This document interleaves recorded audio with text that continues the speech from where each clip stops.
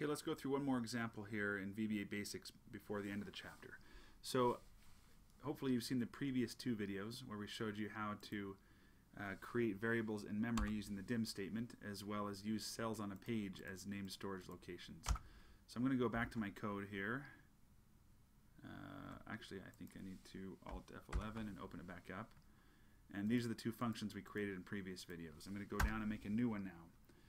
Instead of dealing with text, I want to create a calculator. So let's do this. Let's start by making it in memory, and then we'll create it on a page. So let's make sub calc, and we're going to calculate some type of total. So let's create a couple of variables, dim n1. This time we don't want it as a string, we want it as a number. So in particular, whole numbers are referred to as integers. I'm also going to dim n2 as an integer. So just so you know, I can combine some of these onto the same line. I can save this dim statement, and I can put n1 as integer, n2 as integer. One thing that's important to remember though is I have to continue to use the as integer every time. If I leave that off, it's going to create n2 as something called an object, which is the biggest possible variable type. If you're watching this video as part of my class, you'll remember that different types of variables take up different amounts of space in memory. So if we have something that's going to be a number, we want to make sure we declare it as an integer so that it uses only the smallest amount of memory possible to keep our functions and subs running as fast as possible. So, two numbers. Let's now add these numbers together. We're going to have something called a total. Let's dim total as an integer as well. And we're going to now perform some processing and say n1, oops, excuse me. We're going to say total equals n1 plus n2. And then we're going to print that total out. Let's start by putting it in a message box. What do I put here? See if you can remember. I don't put the actual total or n1 plus n2 again. I'm going to put the variable total. Although there are other ways of doing this to save time, I want to put everything on one line to make it as easy as possible. So what haven't we done yet? Think about it for a moment. If we hit F8, notice our locals window recognizes that we have three variables, n1, 2, and total. No value at this point. If I go to hit F8 again, it goes to my first line of processing and says total equals n1 plus n2. Well, those numbers are both 0, therefore after I process this line, total is still equal to 0. What I need to do is give this, now actually let's finish this function, F8, and it prints out 0 because that's what total is. So I need some way of giving n1 and n2 a value. Now I could come and do that right here in the code and say, okay, n1 equals 1234, n2 equals something else. Oops. And then I can go ahead and process this. Stop. F8. Notice in memory, n1 was just assigned the value of 1234, 987. Now they're added together as total, 2221, and it's going to message box out 2221. What's more likely is you're going to have some values on a worksheet that you need to total up. So let's say that we are a manager and we are, let's see here, we're selling donuts, and we have a price and a quantity. Let's say someone is going to order, let's give these a border here. All borders, total, let's make this one a nice thick border. Alright, so we're making a calculator for a storefront. We're going to put the quantity ordered in here. The price is going to be, I don't know, $1 a donut, and we want to print out the total. So let's set n1 and n2 by getting these values off the page. So remember previously where we referred to a cell as a range with a reference .value, and that's how we grabbed the value out of a cell.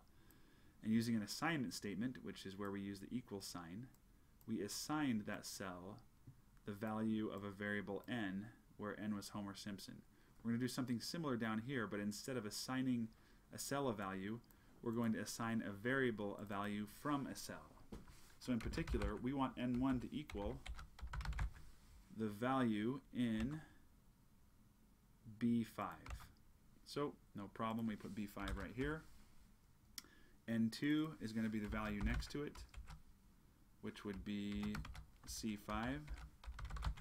Now the total for the donuts is not going to simply be the quantity times plus the price. It's going to be the quantity times the price. And then we're going to message box. Well, actually, instead of message boxing out the total, which we could do, let's go ahead and debug and test it right now. So F8 to go into debug mode. F8 again to move to the next line, and notice it has successfully grabbed the value of 10 and stored it in N1. Here was 10 in B5. Just like this line said, take the value from B5 and store it in N1. That's happened now. Hit 8. Now notice the value in C5 has been stored in N2. Now we're going to do the processing. Total has been calculated, N1 times N2, F8. Now it message boxes out the total. Instead of message boxing, let's put the total into that cell in D5. How would we do that? See if you can pause this video and figure that out on your own with what you know.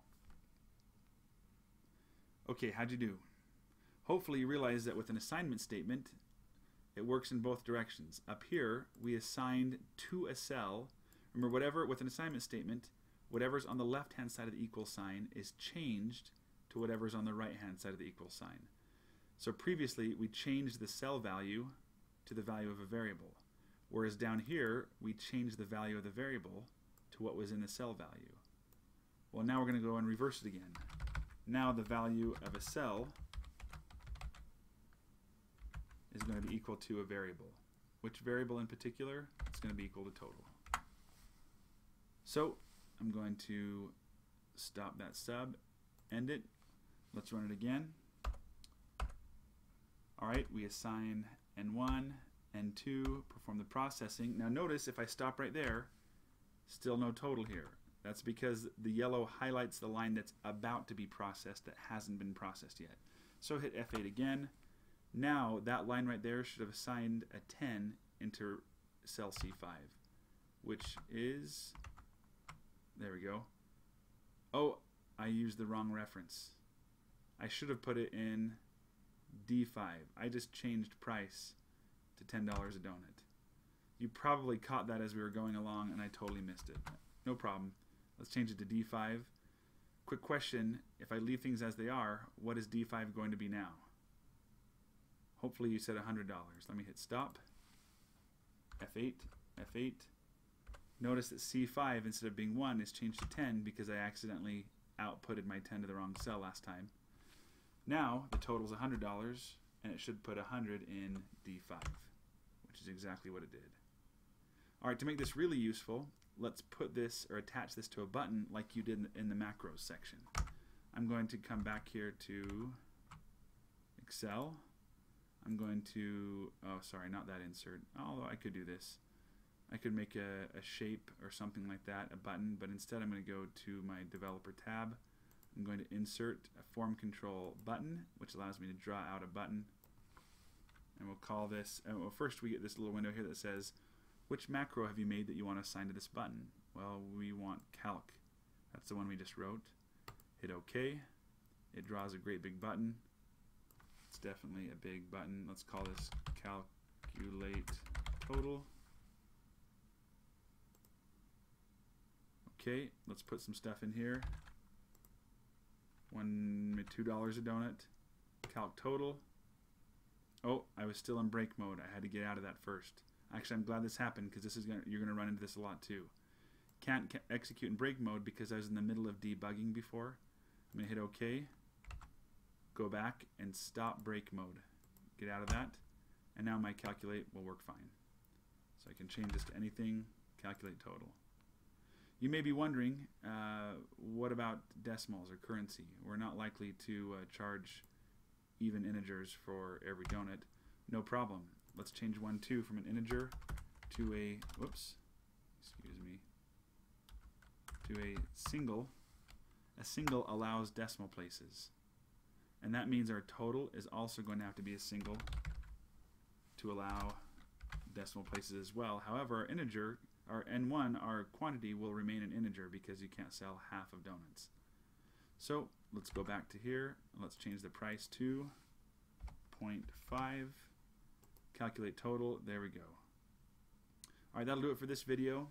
Make sure you've practiced these things before class next time.